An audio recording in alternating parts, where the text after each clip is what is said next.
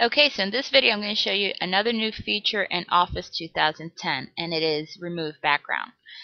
It's not new to Office, but now you can remove background from pictures.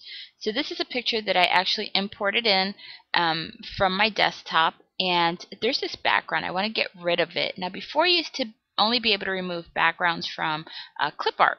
Now you can do it from any picture, whether it's in the Microsoft files or one of your own pictures. So this is my daughter, and she's riding her scooter, and I'm going to click, I double clicked on the image, and it brought up the picture editing tool. So I'm going to click on remove background.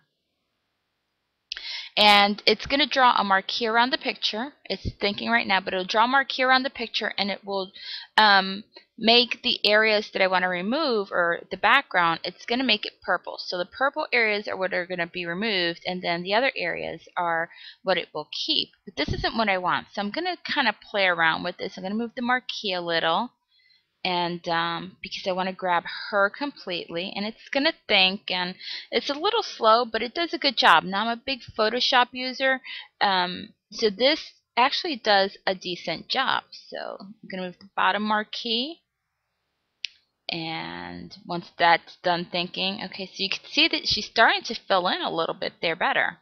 And I'm going to move the marquees around her. There's going to be some areas that are still going to show as being kept, but we can play around with that afterwards. So let's move this in.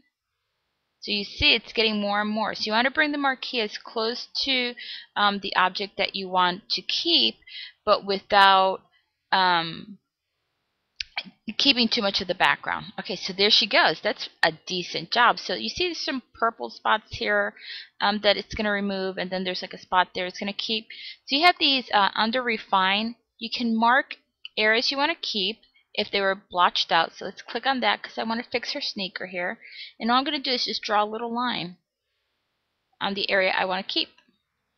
And as you can see, it fills it in. And I want to do like her heel right here. Let's get that in a little, and it should fix that in a second. There it goes.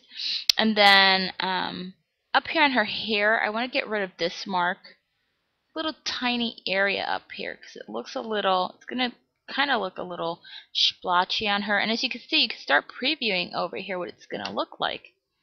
Okay, and then I actually want to keep the scooter. So let's see if I could do this. Okay, I don't have very steady hands, but let's see if I can pull it off. Okay, there it goes.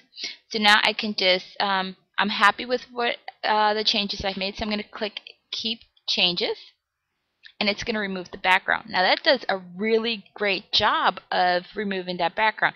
Had to play around a little bit with it, but it's fun.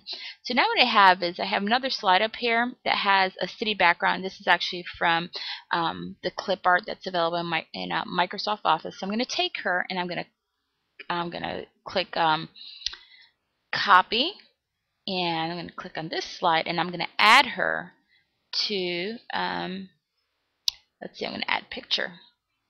I'm going to add her to this slide, and let's move her down a little bit more so it looks like she's actually running in the street. And then if I preview this, voila, there she is. Okay, so this is a quick tutorial. Hope you liked it.